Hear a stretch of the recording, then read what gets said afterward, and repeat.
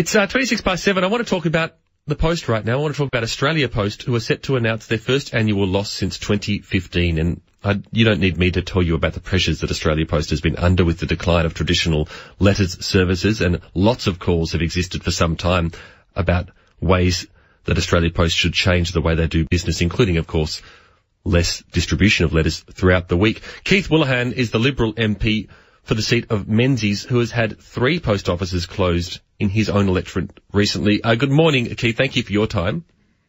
Good morning. Thank you for having me, and good morning to your listeners. How do you feel about the closure of post offices in your electorate?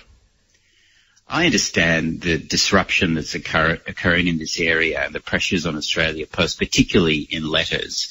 But I feel like it's preempting some of the closures in some of the growth corridors of Melbourne. So in the last 12 months, we've seen the Blackburn Post Office close. We've had the Box Hill Central Post Office close and the Mitcham Post Office close, all before this submission and report has been properly considered.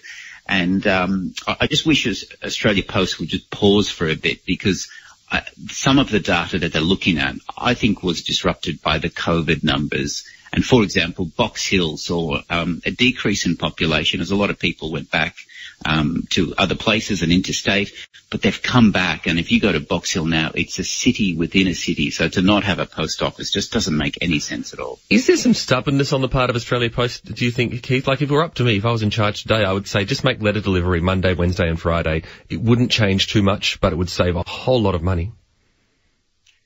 That definitely should be on the table. There's many different ways to skin this cat, and I'm not an expert in running a postal service like that, but that makes a lot of sense to me, rather than just completely closing a post office.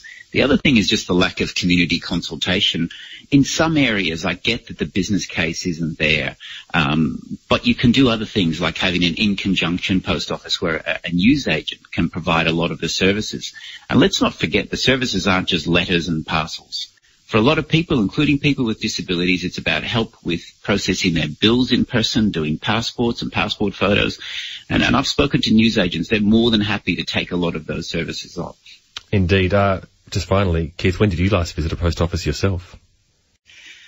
Quite recently, for my children's passport photo update. I had to go get the form.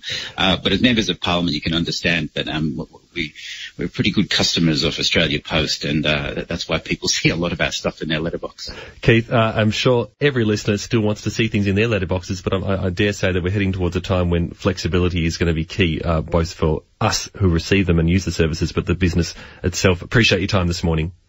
My pleasure. Thank you for having me.